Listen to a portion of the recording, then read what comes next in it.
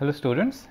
So up until last lecture we looked into an inequality of this type, where we had the lower bound of a function f defined on a closed interval a comma b is less or equal to the lower bound on all the subintervals, which is less than or equal to, of course, the upper bound of the function f on all the subintervals, which is less than or equal to the upper bound of the function f on the whole interval a comma b.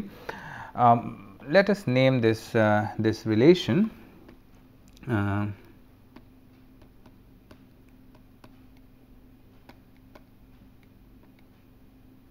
So let us call this relation as equation 1.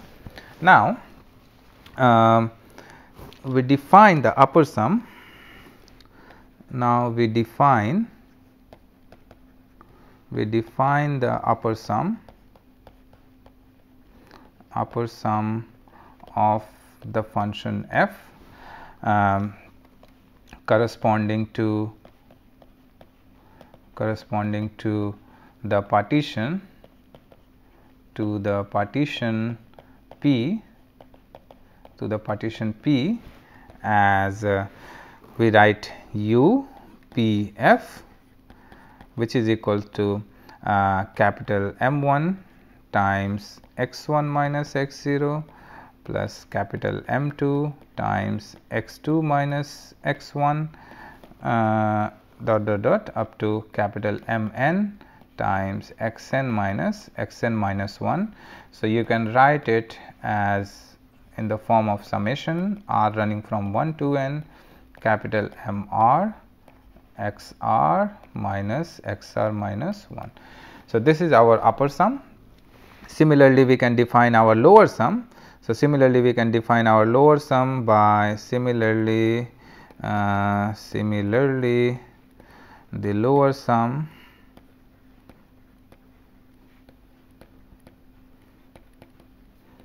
is given by LPF, and you may have guessed it, it will be given by M1 times x1 minus x0, M2 times small m2 of course, x2 minus x1 up to Mn times xn minus 1. We can use the summation concept, and then it can be written as r running from 1 to n small mr times xr minus 1. So these two are basically called as the upper sum and the lower sum. Now each partition, so you see that each partition P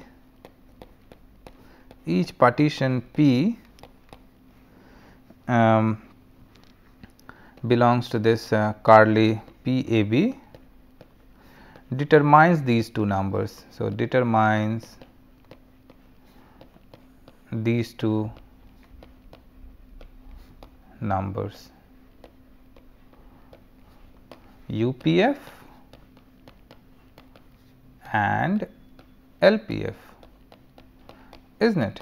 So for every partition P, we will be able to get these points x0, x1, x2, x3 up to xn, and based on those points we can be able to obtain our subintervals x0 to x1, x1 to x2 and so on, and on each one of these subintervals we can be able to find our lower bound for the function f and the upper bound for the function f, mainly because the function f is bounded on a comma b, and based on that upper bound and lower bound on all of those subintervals, we can be able to calculate the upper sum, which is given by M1 times x1 minus x0 up to Mn times xn minus 1, and we can be able to calculate our lower sum, which is given by small m1 times x1 minus x0 plus m2 times x2 minus x1 and so on. So each partition in this family of partitions will determine these two numbers, so UPF and LPF. You can see that they are basically numbers because upper bound and lower bound are numbers, and x1, x2, x3 are points on real line. So basically their difference is also a number. So ultimately we are obtaining two numbers with the help of this partition P. All right. So, now what we have is, let us go to a new page. So, now what we have is from inequality 1. So, from inequality 1, where is that? Let us go back to the previous slides. Okay. So, in this slide, from inequality 1, we have small m less or equal to m r less or equal to capital M r less or equal to m. So, we will write that inequality. So, small m less or equal to m r less or equal to capital M r less or equal to capital M, and we will multiply this whole inequality by x r times x r minus 1. Let us multiply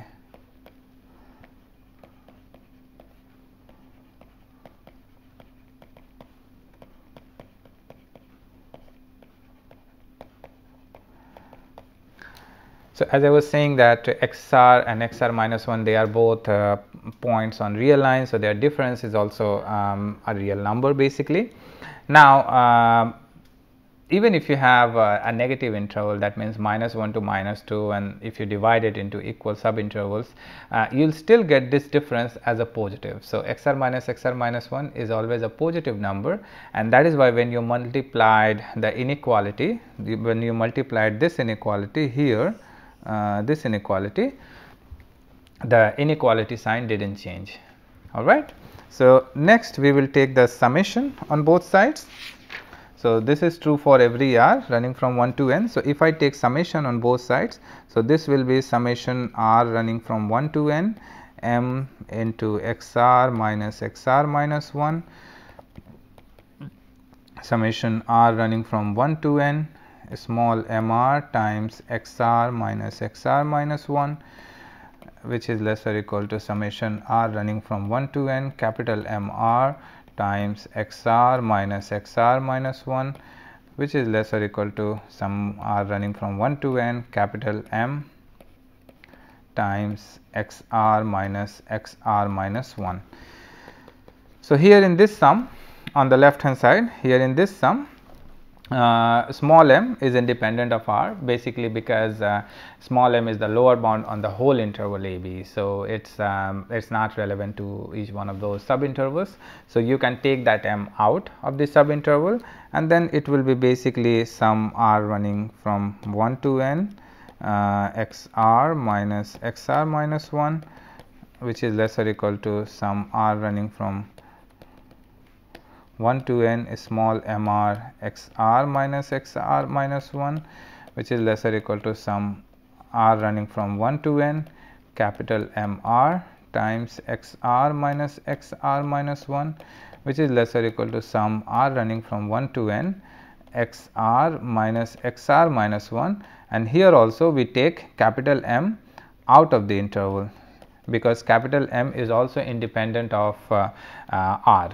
Now, here what we are basically doing, we are basically summing the difference of all the subintervals. So, that means we are subtracting x0, we are subtracting x1 minus x0 plus x1 minus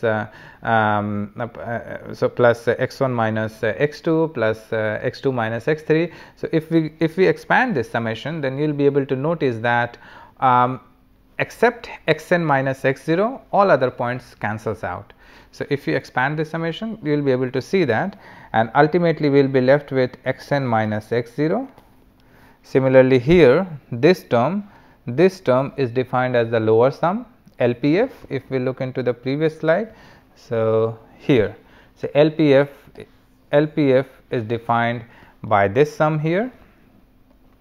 So, we can write it as LPF, and this sum is defined as UPF. So, UPF, and here it is basically capital M times again xn minus x0, and this xn minus x0, we know that xn is our point B and a0 is our point A, is less or equal to LPF is less or equal to UPF, which is less or equal to capital M times b minus a. So here what we have is basically an inequality which is also important. So this inequality says that your lower sum and your upper sum will be bounded by small m times b minus a. So basically the lower bound of the function f on the closed interval a b times the difference of the endpoints basically, and the upper bound is capital M times b minus a, which means that the upper bound of the function f times the difference of the endpoints will be an upper bound for your lower sum as well as the upper sum. So this is the second inequality which we needed to establish before we go to the Riemann integrable functions. Now based on this,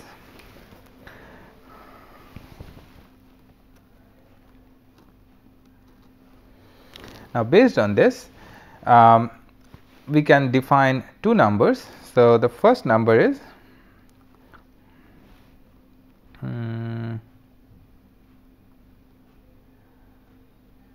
so we have basically, so here we have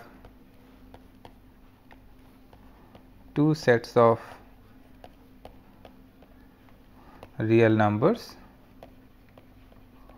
So one is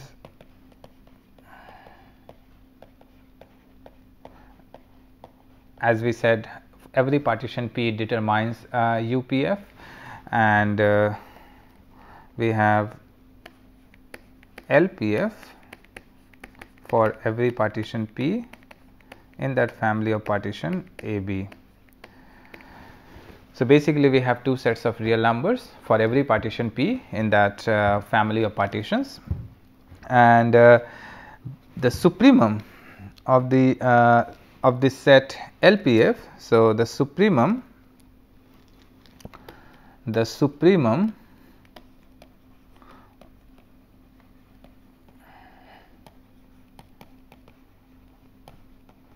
of the set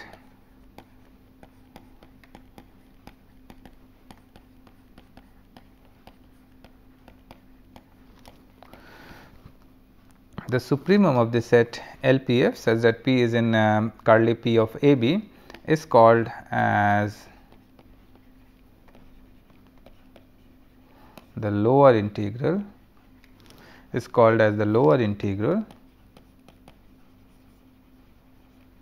of f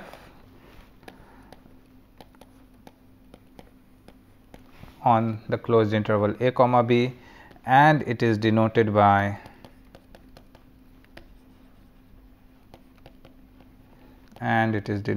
integral from a to b.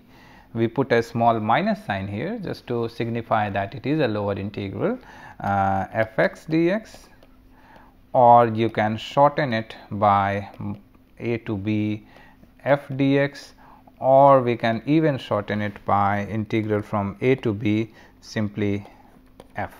So when I write integral from a to b just f, it basically means that integral from a to b, lower integral of course, fx dx. This is just one of the notations to save time in a way. Now that we have the lower integral, we can also define the upper integral. For the upper integral, let us go to the next page. Okay, the infimum of the set all those UPF such that P is in curly P of AB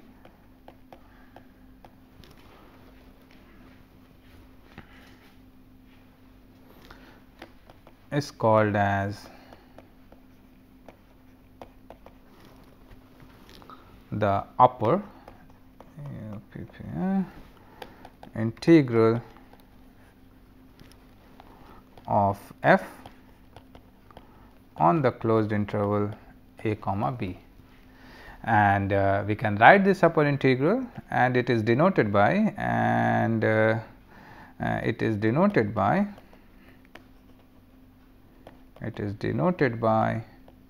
integral from a to b. We put a dash sign or a minus sign in the upper limit fx dx, or we can write it as a to b f dx, or to save time we can even write a to b simply f. So, based on the upper sum and lower sum, we can be able to define the upper integral and the lower integral. They are also sometimes called as upper Riemann integral and lower Riemann integral. Now, that the definition of the upper integral and lower integral are given, and we have also given the notations. We can define the Riemann integrable function. So, definition a function f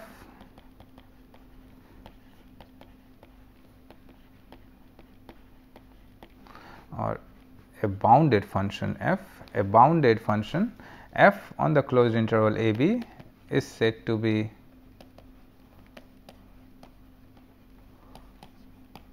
Riemann integrable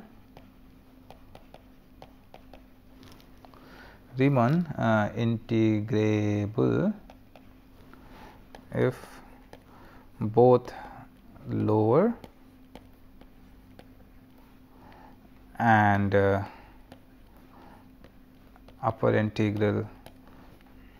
Let us follow one notation. So, I am removing this dx here. So, lower integral and upper integral exist, and they satisfy this relation. So, the lower integral and the upper integral has to be equal. Then such functions are called as Riemann integrable function, and the common value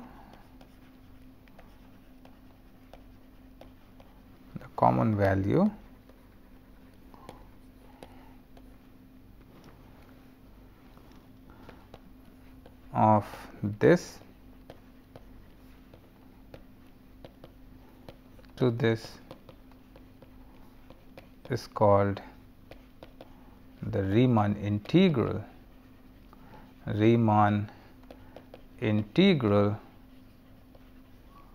of f on this closed interval a b, and it is denoted by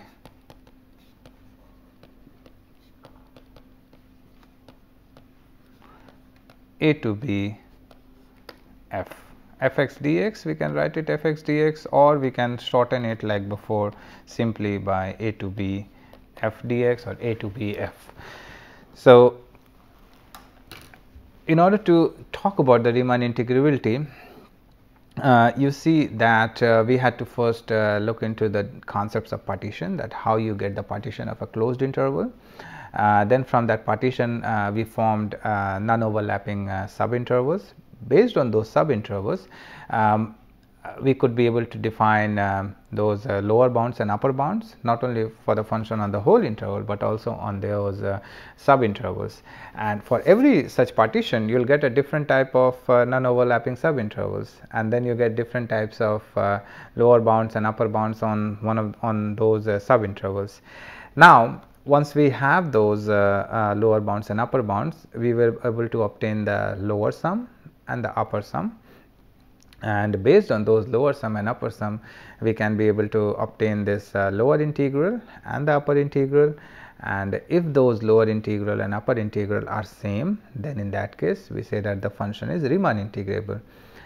Here the upper sum and the lower sum, they depend heavily on what kind of partition you are choosing. So, for every partition P of this family of partitions, we can be able to obtain this upper sum and lower sum. So, these are basically two sets of real numbers depending on the partition P, and based on those two real numbers, which is lower sum and upper sum, we can be able to define the lower integral and the upper integral for the function f. And if those lower integrals and upper integrals are same, then in that case the function is said to be Riemann integrable. and they are common value. That means when they are equal, then that particular value is called as the Riemann integral of the function f on that closed interval a b, and we use a a simplified notation in a way, integral simply integral from a to b f x dx.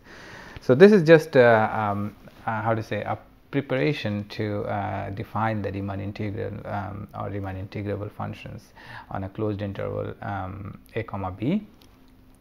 We will look into now an example where we will show that a function is Riemann integrable. Before I proceed any further, I have provided you a list of references where you can look into for the details, the things which I'm teaching.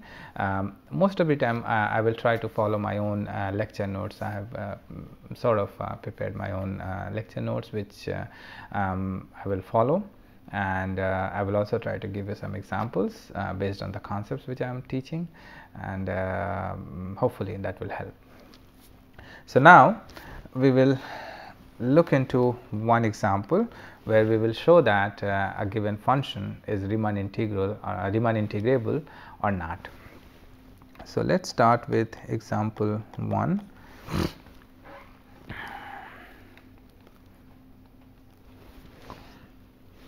So statement, let a comma b be a closed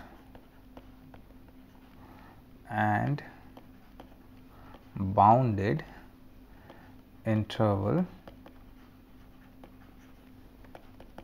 in set of all real number R, and C is any arbitrary point or number in R, and let f mapping from a to b to R be defined as f(x) equals to c for all x in a comma b, then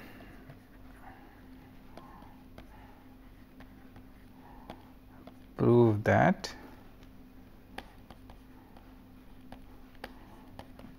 f is Riemann integrable. All right. So we'll look into the solution. Before we start solving this problem, we first have to just gather the ingredient. What do we need to show the Riemann integrability? So we have to show that the lower integral is equal to the upper integral. Now in order to obtain the lower integral or upper integral, we first have to obtain the lower sum and the upper sum, and before we can obtain the lower sum and upper sum, we first have to find out a partition for this closed interval a comma b. Based on that, we have to find out the lower bound and the upper bound for this function f on those subintervals as well as on this closed interval a comma b. Here we are a little bit in luck because the given function is constant. So for the constant function, it doesn't matter what kind of partition or what kind of points you are choosing, the value would remain always the same. So that means the lower bound and the upper bound would always be same, not only on that closed interval but also on those subintervals as well. However, just to make things clear or the concept clear, we are going to solve this example. So let's see. First of all, f is bounded. So f is bounded on a comma b, and let us take a partition. Let us take a partition P of a comma b as x0 to x1 dot dot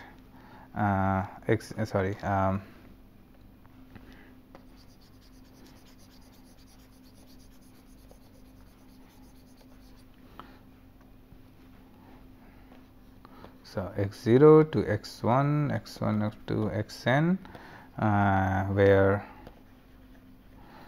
a is x0 less than x1 less than dot dot up to xn equals to b, and obviously the sub intervals would be x0 to x1, x1 to x2, dot dot and so on up to xn minus 1 to xn, and let capital M be the supremum of the function f(x) on this closed interval a comma b, and small m is the infimum of the function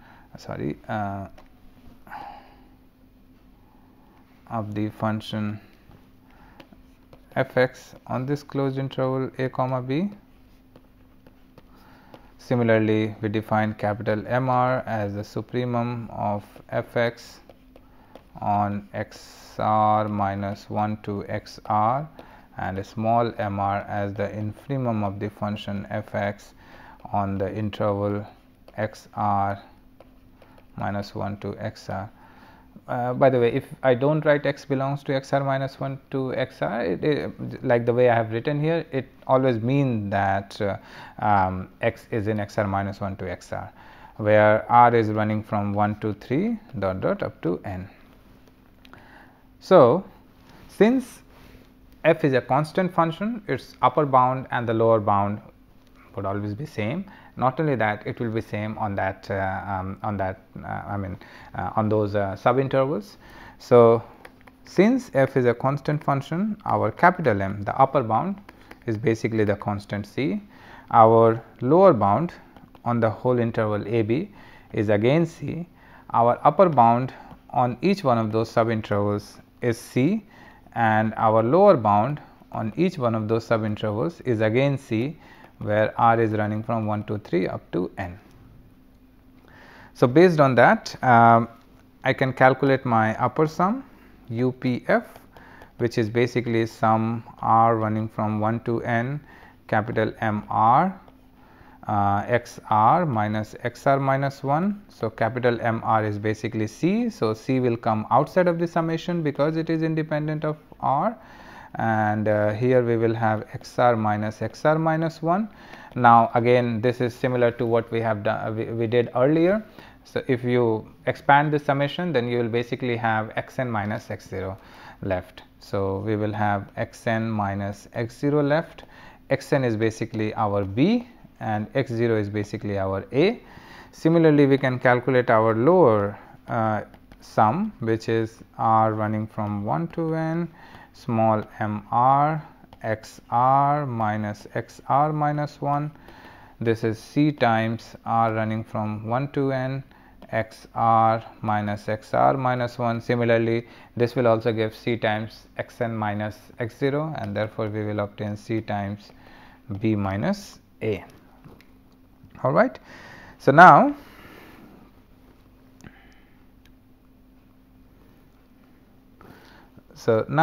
let p be let us consider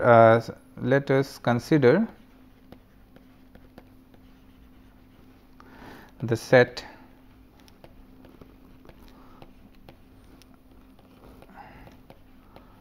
of all partition, the set PAB of all partitions of a comma b.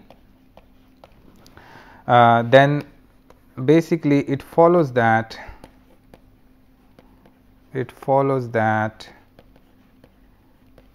the set LPF, where all such p is in curly p of AB, and the set UPF and the set UPF, where p is in curly p of AB. I mean, they are both basically how to say, the singleton set are the singleton set are the singleton set c times b minus a, because it does not matter what kind of partition you will choose, since it is a constant function we will always obtain c times b minus a, and therefore the least the how to say, the supremum or the infimum, that is the least upper bound or the least or the how to say the greatest lower bound will be always c times b minus a. So, like we were talking about the supremum of LPF and infimum of UPF, if we take for these two sets, actually it will always be so what I am trying to say is supremum of all such LPF such that P is in curly P of AB will be c times b minus a, and infimum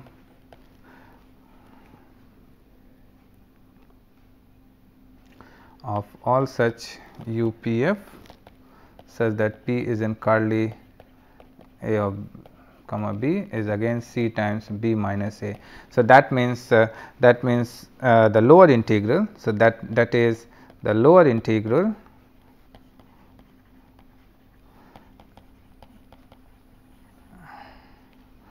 and the upper integral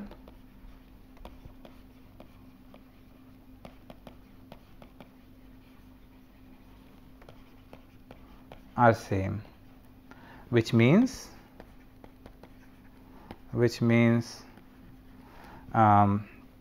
integral a to b f is equals to integral a to b f is equals to c times b minus a, and since they have a common value which is basically c times b minus a, this is the Riemann integral of the function f on the closed interval a b. So, this means that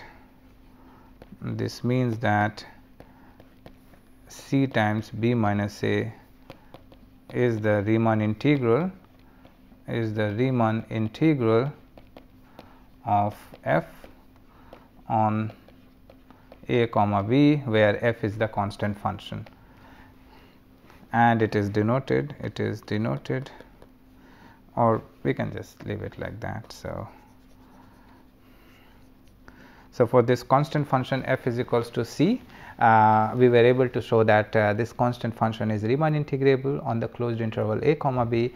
For that, of course, we needed to calculate the upper sum and lower sum, which was basically c times b minus a, and if we take the supremum of all such upper sum of all such lower sum and the infimum of all such upper sums for all over the I mean how to say set of all these partitions, then you always get it as a c times b minus a. We will always get it as c times b minus a, and since the lower integral and the upper integral is same, this common value is basically the Riemann integral of this function f on this closed interval a b. We will look into one more example in the next lecture, and we will conclude today's lecture on this example. So, thank you for your attention.